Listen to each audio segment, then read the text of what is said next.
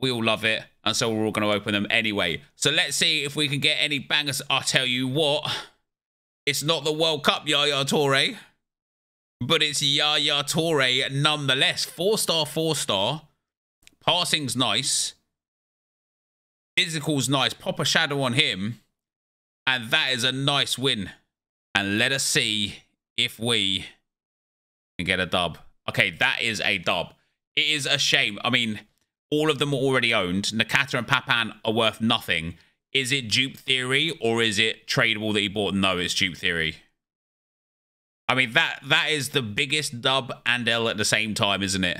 We're about to get you, Cap de Villa, to replace Ashley Cole with 1 game left on the loan. Could you have imagined? Is Cordoba still good? I feel like these are given a little bit better. Cordoba is just about a dub. Just about a dub. Those ones. David Ginola didn't get a World Cup card, did he? I wonder if he gets like, you know, a big like 96, 97 rated team of the season card or something like that. But here we go. What have we got?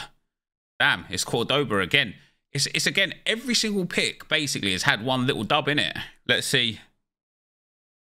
What do we get in this player pick? Come on, EA. Hook us up like a monster.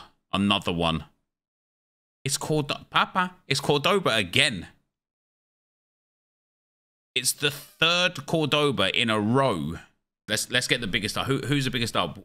Yaya Toure's World Cup card. David Ginola, although he's already got him.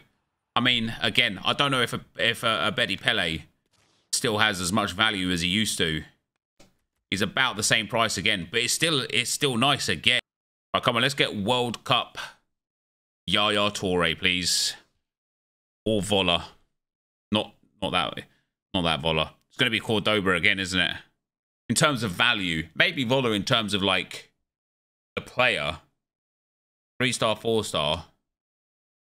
I don't want to pick on that one because, like, although Cordoba's worth more, maybe the guy wants Vola for his team.